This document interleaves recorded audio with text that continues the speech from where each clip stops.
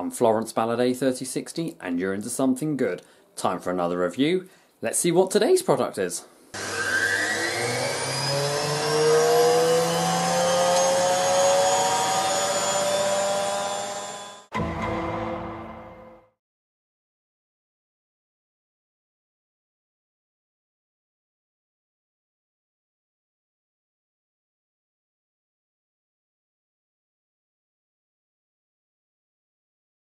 Hi guys, welcome to another review. This is today, or rather tonight's product we're reviewing. This is a tumble dryer water vapor condenser by a company called WPro. I purchased this from Argos for £9.99. I did via click and collect and I picked it up within about 2 days. It came literally within 2 days, but you can also order it online and have it delivered the same day before a certain time. What this basically does, as you can see below, here is my tumble dryer. As you know, compact dryers, all apart from one particular model made by Zanussi back in the early 2000s, well, they all are vented. What does this mean? It means you have to vent the dryer out through a window or through a hole in the wall. Now, mine's in the bedroom, so I don't have a reason to install it permanently in a wall. Therefore, I have to throw out, my simple thing is I hook the hose that you see inside the drum, goes outside. Fine in the summer where I can take it on the balcony or when it's hot, but in the winter at this time of the year when the temperatures at night are soaring down to about -2 degrees Celsius, I'm losing all my valuable heat out the window. I don't really want that. I'm letting things in, flies, everything through the window and wasting all my coldness. So what this is designed to do, it basically converts any regular vented dryer into a condenser dryer. We'll open it up and we'll show you how to use this, and we'll show you in action and how it works. So let's unbox. We'll have a look where else you can buy this, and you can buy similar ones as well. They all do the same thing by different brands. Always, however, though, don't just go by my reviews, also read the reviews from people online. That's exactly what I did. So, neatly open box. Okay. See what comes in the box. You have your actual condenser with the removable lid, so don't worry if that comes off. Well, for one, we don't even have an instruction. But for one, I don't think. So you have two little clips, it pops off, and you have a spare hose in it, so don't worry if your dryer doesn't already have a hose. And I will be using this one instead for this because it's quite a short hose though. The one on my White Knight is a bit gone, but I think I'll still use my one. Put that there. You have a cable tie for putting it together, and I think this is permanent one, so I'm not going to do anything with that yet. And your actual condenser here with a little chamber. So what you do, you normally fill it with water or ice, or you can use those cooling blocks that you use on picnics. You're meant to fill it to a certain level, normally about 2/3 full for some of them. I think they're all the same. Place your dryer hose on this, the end of that, secure it with your cable tie around here, pop it back on, and then it also catches all the lint in there that comes out, so especially good if you're doing towels. The only thing is, I have conspiracy theories about these, thinking, does it actually still let all the vapour into the room? And I have questions as, well, what if I was to block these vents off? I always have these questions about this. But, however, there are some people that say it still lets moisture in the room. There's been mixed reviews on these things. So it'd be interesting to see what kind of a result we get. I'll show you what they do.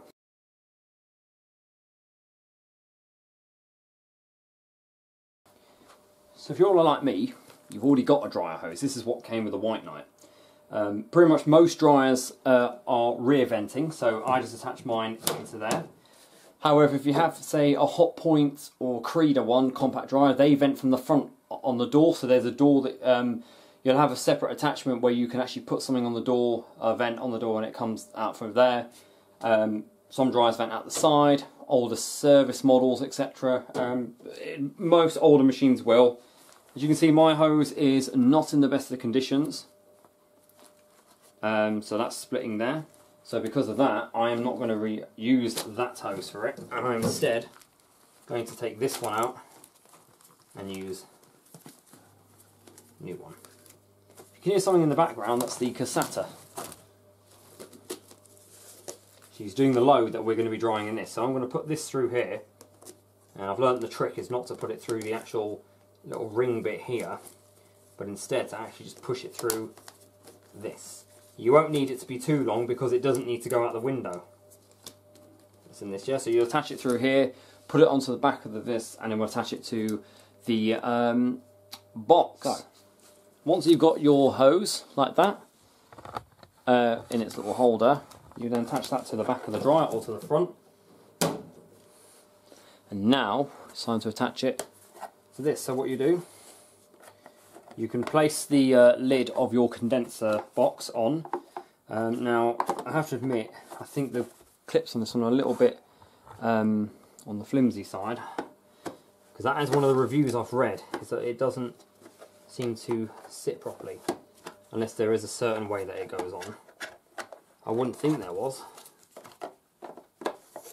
There's lugs. There's two lugs at the side here as well. Yeah.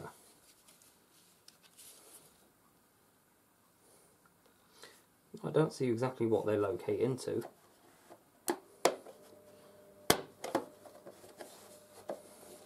Might be a bit of a fiddle. No, we got it actually. We've got it.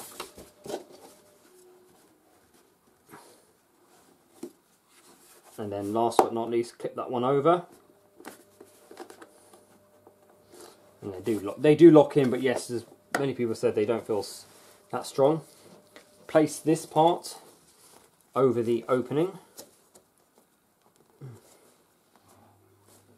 Are they sure that this fits over it? Because that is draining in the background. Ah, that's it, yeah. Okay, it feels like it has to stretch quite a bit though.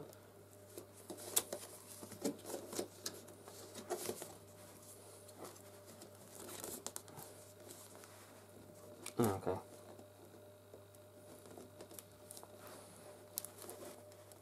So it's got to be Wonder Woman flexible. That's it.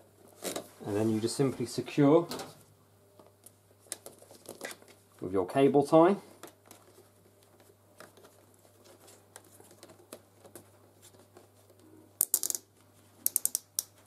Like so.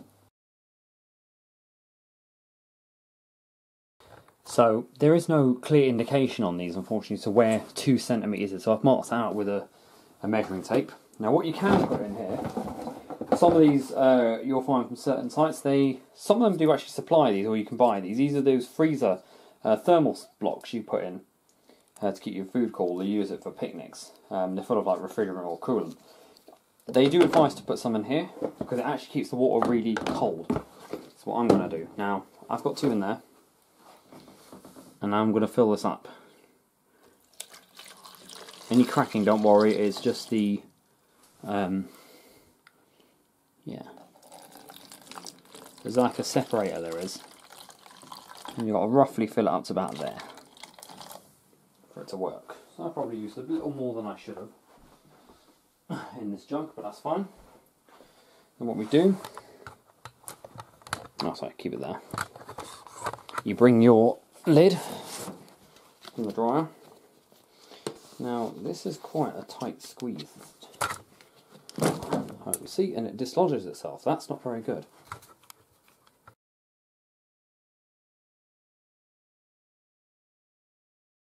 Right, we've got the hose attached with our water in there. And I've got my dryer balls, and I've got low that just came out of the cassette. Let's give that a go. High heat, and that now comes on, and what happens is all that water, the vapour and all the lint comes out, gets trapped in there. And I feel some bits blowing out there. Okay, so as it is, the dryer's immediately got the heating element engaged, so there will be warmth coming out of that. we're not really focusing on the dryer itself, it's focusing on the, yeah. So hopefully this may be the answer to indoor drying. See if we see any progress. You may notice it start to like become very, it is cloudy anyway. I have got the original hose for this dryer back on. The one that's provided with them is very short. So unless you're using it on a tabletop, I wouldn't. Okay. So I've got some progress. There's already a bit of lint flying around in there, if you can see that. That's good. Those blocks just help to basically condense the heat. They help to cool the water down. But what we really are looking for is if we get any condensation on the window once that heats up. I can say there is a slight bit of warmth coming from there. But it is trapping some lint in there, as you can see. Yeah. There is some lint being caught. That's mainly what it does. So that's the first harmful thing is lint. That stuff is flammable. It's that stuff that causes dryer fires, regardless of make or brand. I know that there's been recalls recently, but it can happen to any dryer. It can happen to this, it can happen to any, as well as those listed.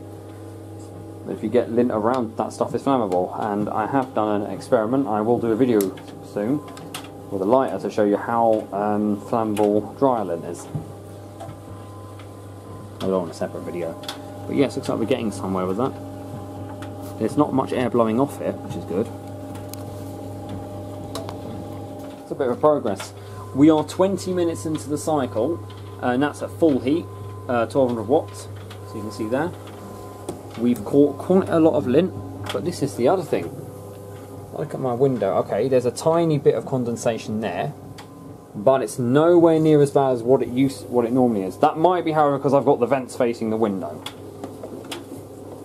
If I turn that around like that, it blows the air this way.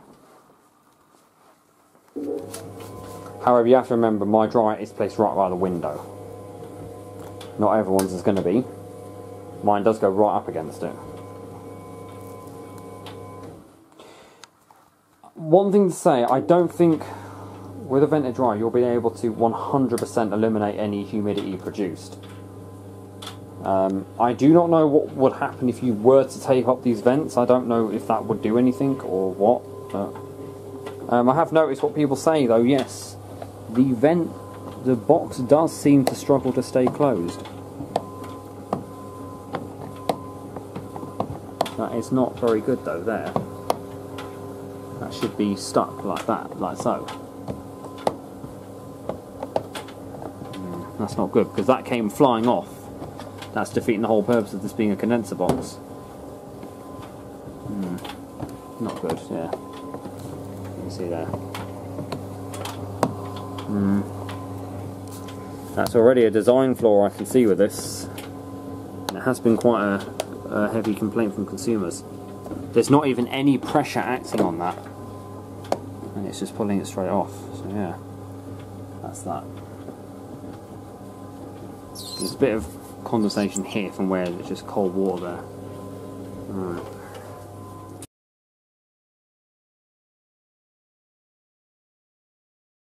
So the dryer's finished and it's time to check the results. Now,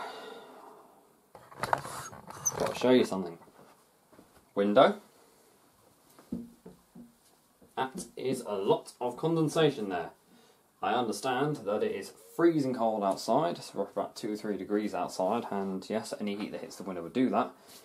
But, okay, this is the conclusion. First thing, that's the first thing I have to say. It hasn't really done the job in reducing the humidity. Next thing I have to say is the quality of this is atrocious. Watch this. That pops doesn't even stay closed. Neither does it do it on the other side. You may as well leave it like that. That has been one of the things I've seen. Now, it's done a great job in collecting lint. As you can see, there is lots of hair and stuff in here. I advise washing these if you use them from the freezer. So it's done that, okay? It's very, very flimsy. But that I can't believe it has made it humid in here again. So essentially I'm now throwing humid air into this room. I would attempt at taping these up with duct tape to see if that will do anything, but I'm just not impressed with the build quality on this really. Now I have looked at the Argos review website for this, and I'll put some links below to where you can buy it. But you can also look at other models. They are all built the same really. The other thing I'll say, do not use the hose that came with it, which is probably only about 1 meter long, if that. Only use that if, that's literally, look. Only use that if you are using your dryer on a tabletop and you're not going to be putting it anywhere like, you know, from the floor. I've used the dryer's original hose. I believe they do different models for this.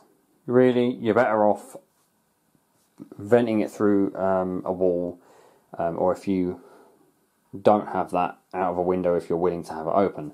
Of course, with me, I do lose heat very quickly in this room, and that's not something I'm wanting to really keep using my electric radiant fire all the time.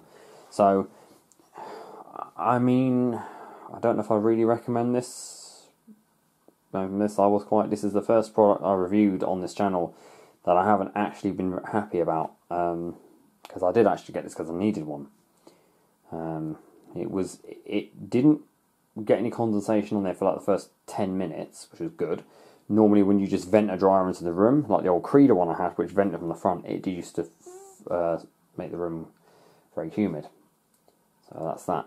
So, no, I mean, the only good thing is that it's collected the lint, and it has reduced the humidity a little bit, but not as much as it should intend to. Not too, I mean, it was only £9.99, so I guess I paid a reasonable price for it. It's not like I paid £20–30 for it. And even though for £9.99 I probably would expect a little bit more. That's actually a Whirlpool dryer, a Whirlpool 6 cents dryer on there. That makes any difference, but it's 1.3 meter as the hose. Which, condenser for dryer. And there's some of the things that some of the dryers that can be used with. I don't know why they recommend it, because clearly it doesn't really work. And that's cold water, but yeah, it didn't really do too much of a good job. So, I mean, a load of towels, which would be producing about 3 times that amount of lint and humidity as well. Anyway, guys, so I hope this has advised you on these condenser boxes. There are various reviews on these. Now, some people do get good experience with them, but my experience has proved otherwise. So I will look at more efficient ways to vent my dryer without having to open this window for 40 minutes or odd. The next thing, I'm actually going to review the dryer itself next, and then we have that to do for the winter. So I hope you enjoyed that, guys. Thank you very much for watching, and I hope that helps. Don't forget to stay safe and keep it supreme and go with the flow.